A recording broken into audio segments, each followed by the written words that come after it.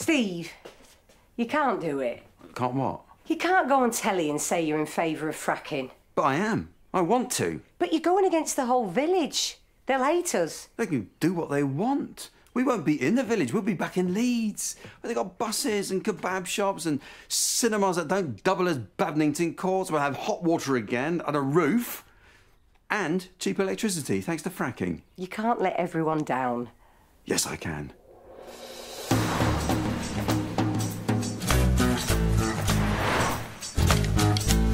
Well, I've got a message for them. We're not going to lie down.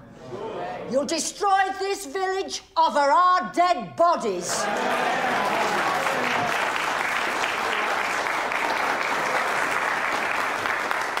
Well, we've heard from opponents of the fracking scheme, but now we're going to hear from someone who takes a different view. Well, so she thinks. Steve Rawlings, you're in favour of the proposals. Could you explain why? Well, Yasmin, I know fracking has a bad reputation, but let's look at the facts. Shale gas is one of the cleaner sources of energy. It's a natural resource, and we're lucky to have it in huge quantities right here. He is going to speak out against the fracking, isn't he? I hope so, Dad. If this proposal goes ahead, it'll mean cheaper energy. It'll bring jobs to the area. Do we really want to stand in the way of an opportunity like this? And the answer to that is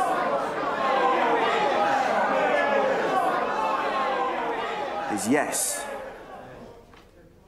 Yes, we do want to stand in the way of it because it comes at too high a price to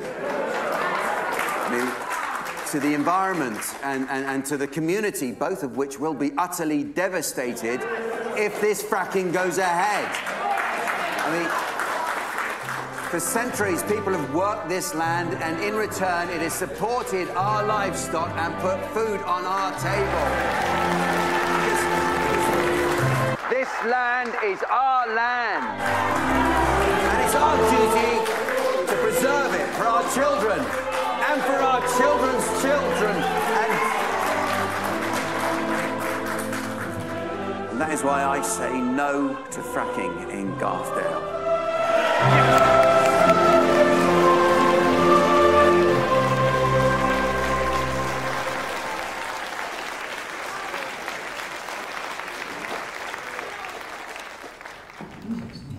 Well done, Steve. I honestly couldn't have done it better myself. I just did what I had to do. And just as well. I were about to throw me glass of water over you. Hey, I've been talking to that Yasmin. Looks like you've really put the wind up the council. They've just issued a statement saying they're 100% opposed to any fracking going ahead. Yay! Let's have a toast. To no fracking in Garthdale. No fracking in Garthdale. And to Nikki and Steve living here forever. Hooray! Forever.